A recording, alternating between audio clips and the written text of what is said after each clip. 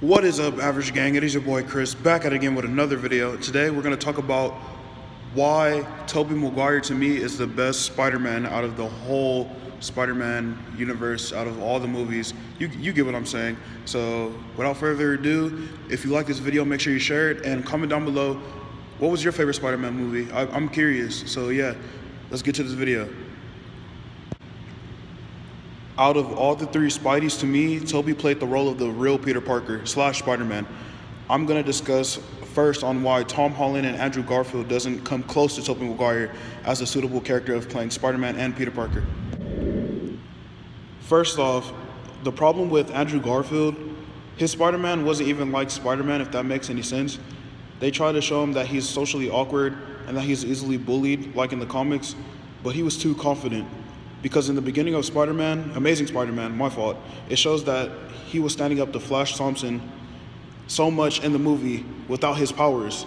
This Peter having too much level of confidence in himself.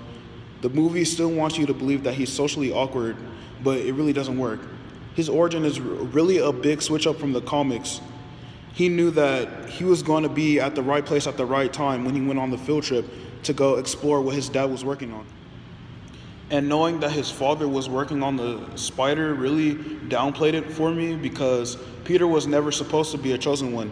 They made him feel like it was his destiny to get bit in this movie, when in the original story, Peter was just some kid who got lucky when he got bit by the spider.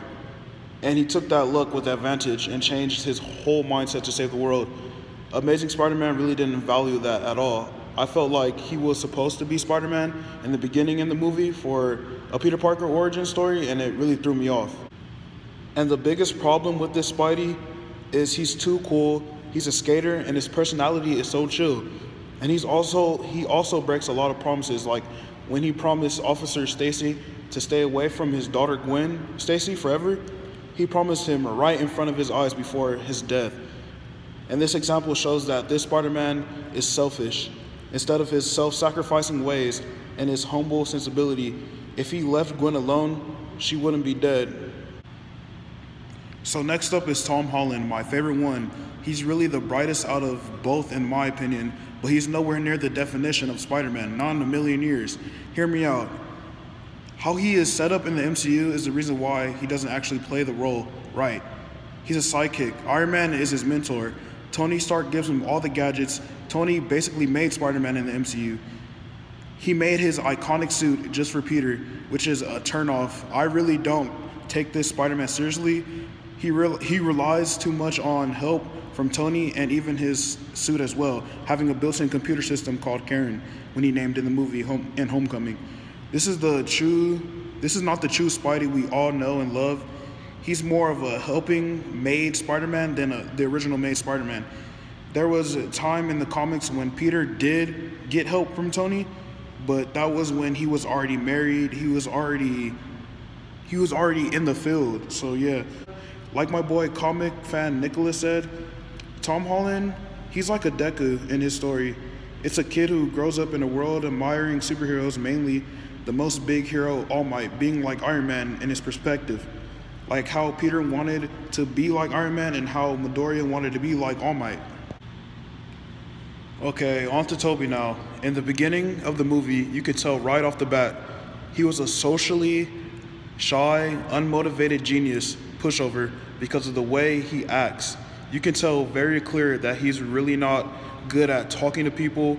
You can obviously tell he's not the chill and rad skateboarding Andrew Garfield at all.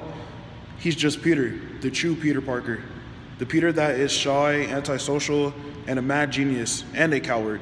Harry had to back him up all the time when he was caught up with bullies.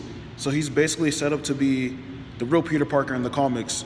For the movie, the way Peter was shown to be before his powers, an antisocial nerd who was easily pushed over and he cannot stand for himself, then he ends up getting the powers not by faith at all.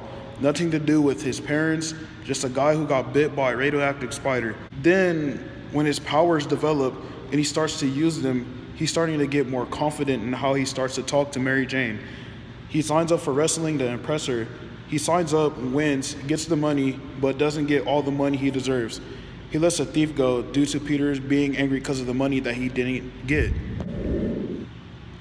He really only cared about money, saying that he only cares about number one, which is him. This karma led his Uncle Ben being shot down and dead. It was really the Sandman though, but if Peter still would have let that guy go, Ben would have still died either way. So Peter lets the criminal go. The criminal kills his uncle, giving Peter an important lesson of with great power comes great responsibility, and decides to turn his life around for the good of New York. This is what made Peter a hero. It was not some hero he idolized on TV or the ones he's seen saving the day or even in the comic books. His goal was not to impress any other hero like Tom Holland does. It's because he screwed up, so he commits his life to never screwing up again, to the point where he throws his future dreams away just to protect the city and his responsibility of Spider-Man. At the end of Spider-Man, Mary Jane confesses to Peter that she loves him. Peter had a crush on Mary Jane since middle school. It was very shocking for her to say that.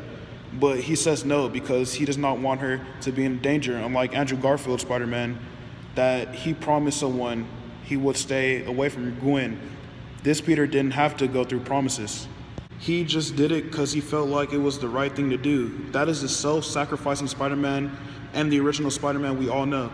At some point when he takes on being Spider-Man for a long time, he goes through a lot of anxiety attacks and depression, causing him to quit being Spidey for a little, and throws his costume away in the comics. So they adapted it in the second Sam Raimi film as well.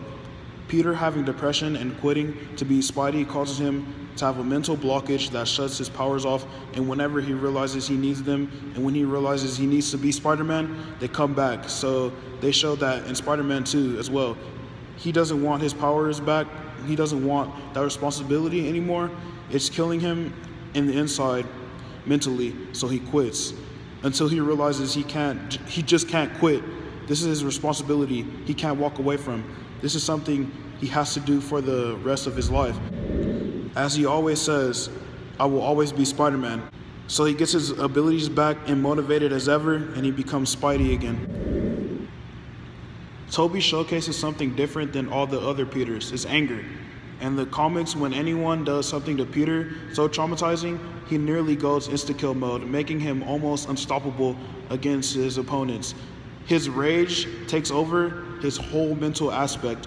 But in the Raimi trilogy, when Green Goblin, in the ending of Spider-Man 1, he explained to Peter that Mary Jane is next. Peter loses to the Green Goblin, but he went rage mode, and he turns the tables on Green Goblin.